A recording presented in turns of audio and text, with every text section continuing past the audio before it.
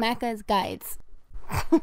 Hey everyone, Macca here playing Dragon's Dogma 2, and in this video I'll show you how to complete the Silent Throne main quest line, and you'll also unlock the Noble's Night Out achievement/trophy for doing it using this method. Your first step is to get to Vernworth in the game, and then once you're there, go to the Stardrop Inn at night to talk to Brant, and they'll be able to send you on a ton of different main quests. Don't worry, this sounds very specific, but the game will kind of guide you in this direction no matter what. As you talk to them about different topics and complete different quest lines, you'll eventually be able to ask about the masquerade.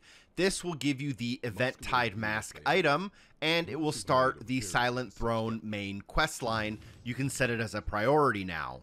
You've been warned that they are pretty particular about the attire that you wear to the masquerade, so let's go and make sure we're wearing some fancy clothes. I would recommend that you go up the hill, and one of the houses near kind of the middle, just in front of the castle area, is the Comptroller's house, and you'll want to go inside of this house and then go upstairs, and you need two specific clothing items. You can get these clothing items in other areas like the hall, but sneaking into the hall and grabbing those things is a lot more dangerous than just walking into this house, going upstairs. There's 4 doors here. Each room has something in it, but 2 of the rooms have specific pieces of clothing, which is the Courtly Breeches and the Courtly Tunic. So you'll need both of these items from this house.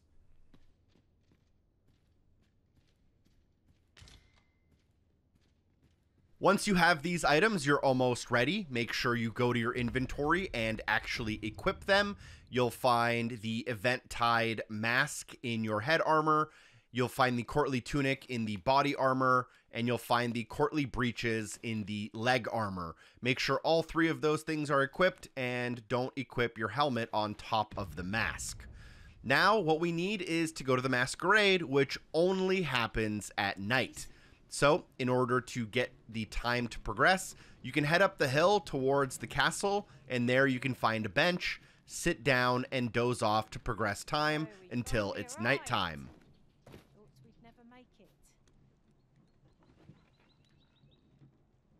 Once it's nighttime, you can check if there's actually a masquerade. A masquerade doesn't happen every single night, so if it's not there, just go back down to the bench and keep dozing off until you're progressed time to the next night, and then check again.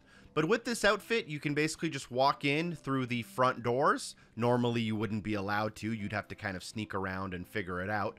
But if you take a right-hand turn and follow the mission marker, you'll end up at the hall, and they'll just let you walk in. And as soon as you walk in, you will unlock your achievement or trophy called Noble's Night Out, which is for attending the Palace Masquerade in formal attire.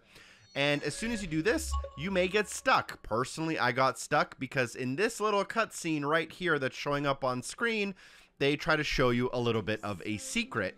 And that secret is that there is a secret door in this room that you need to access in order to find the false sovereign.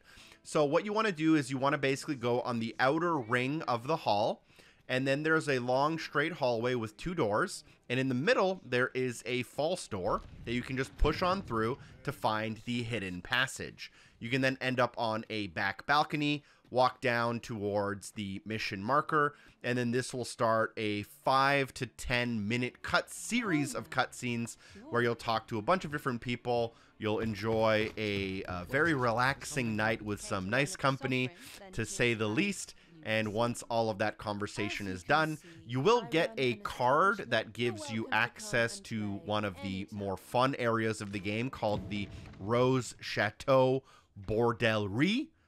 You'll have to figure out what they do there based on the name, or just visit it once you get there.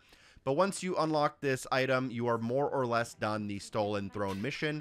At this point, just head back to the Stardrop Inn, head back and talk to Brant to wrap up the mission. Make sure you tell him about the masquerade. You'll get some Wakestone shards, a Wakestone itself, and I think you get around 6,500 gold, which you can use to do something like buy a house. Thank you for watching. I hope the video was helpful. Special thanks to everyone on Patreon for supporting the show, and I'll see you soon. Peace.